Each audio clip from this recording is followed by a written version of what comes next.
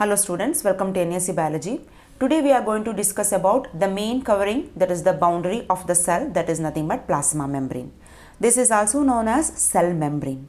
So this is what the structure I have drawn is nothing but the cell membrane or plasma membrane. This plasma membrane gives general function we are talking, which gives proper shape and structure to the cell. In the beginning of the session, I told that the cell can be of different shape. This is because mainly achieved by this plasma membrane. And it acts as a selectively permeable membrane. Selectively permeable means it will not allow all the substance to move in and out. It will select the substance. That means the nutrients will be enter inside the cell and some of the toxic materials which are so produced inside the cell that will be removed out. That means it can select the substance, it can select the material. Hence the name selectively permeable.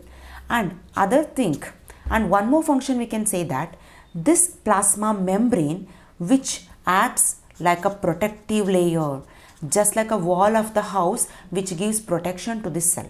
And along with that, there are so many materials, so many ions, so many substances that can actively transport or passively transport, or even through a process known as osmosis. All this function takes place only with the help of this plasma membrane. So I am going to do a separate video based on the material transport in upcoming session. Now we will just only talk about the structure of this plasma membrane. This plasma membrane contributed by two materials, or generally we can say the plasma membrane is made up of two substances, that is phospholipids as well as the proteins.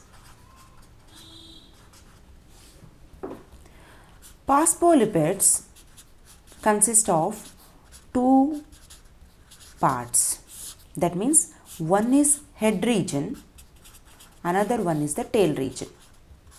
So if I just draw the structure, this is what the head portion of the phospholipid, and it consisting of two tails which is of two fatty acids, that is what the tail part. So this head region is hydrophilic in nature. This is hydrophilic head, hydrophilic phosphate head, and these two are nothing but fatty acid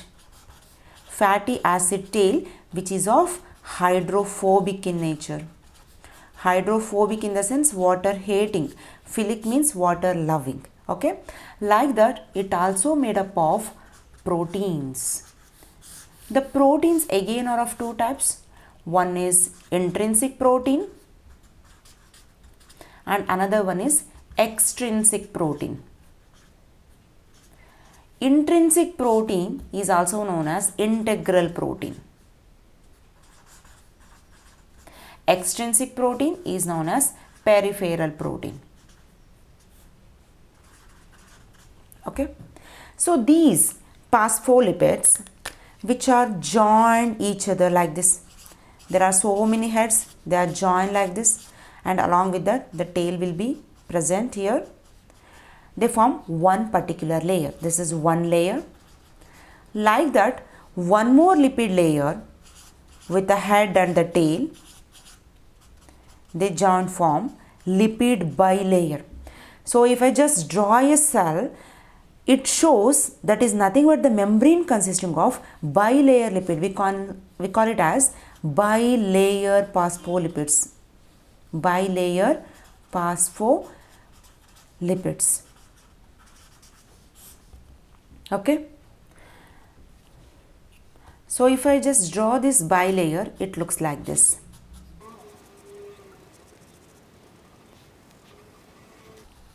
So the entire membrane consisting of this bilayer phospholipids. Here the head portion will be facing outside. This is the hydrophilic in nature, and once again even inside the cell, that is the cytosol is also faced by the hydrophilic head, and these tail together will be present inside, that is they are opposite to each other. The one layer tail and another layer tail both are coincide or merged within this particular membrane, right?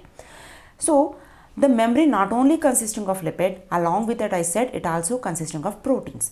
If I just take only this particular part of the membrane, how we can draw the protein here?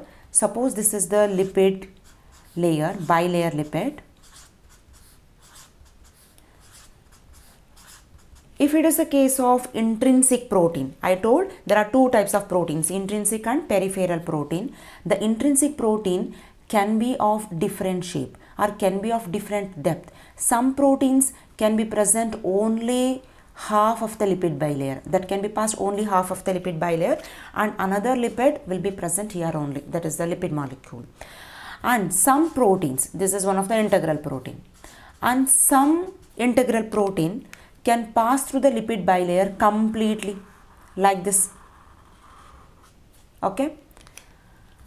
So such a integral protein we call it as tunnel protein. So these are nothing but the tunnel protein. Tunnel proteins are also known as transmembrane protein. It is also known as transmembrane protein. Transmembrane protein. This is the part of intrinsic protein. And extrinsic protein or peripheral proteins are one which are present on the surface of these lipid molecules, that is on the head region like this. Suppose this is the protein which is just present on surface, superficially or peripheral region. So this is nothing but the extrinsic protein.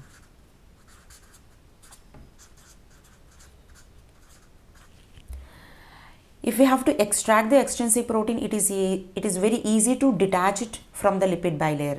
But if we have to remove this intrinsic protein, we have to destroy the entire layer, that is the entire bilayer or nothing but the plasma membrane itself. Okay. And there are few more substances like glycoproteins as well as the glycolipids are also present on the surface of this membrane. Glycoproteins are one. Say for example, here is the extrinsic protein. On the surface of the extrinsic protein, if a carbohydrate molecule is present, imagine this is the carbohydrate which act as a receptor are present on this protein, then such a carbohydrate portion we call it as glycoprotein. That means the protein consisting of carbohydrate molecule. Glyco refers to carbohydrate. In the same way, if the protein molecules or the carbohydrate molecules which are present on the lipid part, on the surface of the lipid part. Suppose if I have to show you here, suppose this is the lipid head, and on the surface of it, if the carbohydrate part is present, then we call it as a glycolipid. Glycolipid. So these are all the components which are present in the plasma membrane. Okay. And this intrinsic protein can also act as a carrier protein or channel protein. Okay. So carrier protein is one which will be having a separate receptor on its membrane. Okay. Suppose this is a carrier protein which is present here. Just imagine this is the carrier protein is present. Then what happened? In this carrier protein, there is a receptor is present. Say this is the receptor. The ion, it may comes from outside the cell or it may have to go out of the cell. Then it will come and bind here. Okay. And after that, once it bind to the receptor, it will changes its configuration. Such a way that the configuration will be gets changed like this. So that this ion will be moved to the opposite direction and that will be exit out wherever it has to go. Suppose if it has to go inside, it will be this portion will be just combines together, or if it has to go outside, then this portion will get combines together. Okay. So this is how the carrier protein will transfer the material from one side of the cell to other side. So that's what I told just now. I will tell in detail. I will do a separate video for this particular topic. That is how the material will be transferred from out, that means inside or outside the membrane, through a process known as active transport or passive transport, all those things. I'm just explaining what are these proteins will do. Okay. And the channel proteins are once again, it is also like this. It acts as an ion gated channel. It will helpful for the movement of sodium and potassium ions to move inside and outside the membrane based on the concentration gradient. Okay. So this is what the entire function as well as the structure of the plasma membrane. Thank you for watching.